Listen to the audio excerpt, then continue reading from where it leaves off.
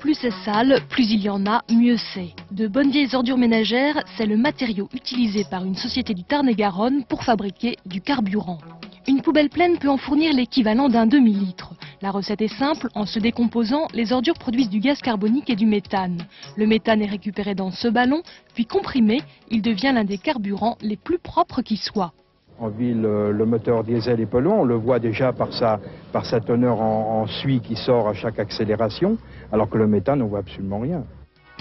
Avec une petite modification du moteur, tous les véhicules de la société Drimm ont déjà été équipés pour ce nouveau type de carburant. N'en déplaise aux sceptiques, l'entreprise a l'ambition de convertir une vaste part du parc automobile. Je dis oui, ça va être dur pour eux parce qu'ils vont se heurter à de sacrés intérêts en face. C'est totalement impossible parce que ça représente un volume considérable d'énergie.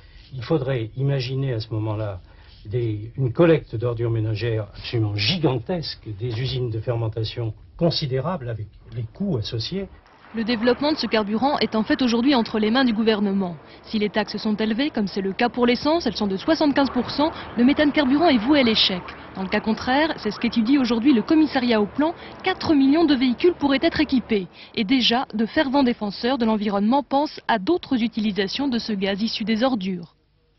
Si je pouvais me dire, tiens, je vole en ULM, mais là je suis certain que je n'ai pas balancé d'oxyde de carbone, ça augmenterait mon plaisir, quoi.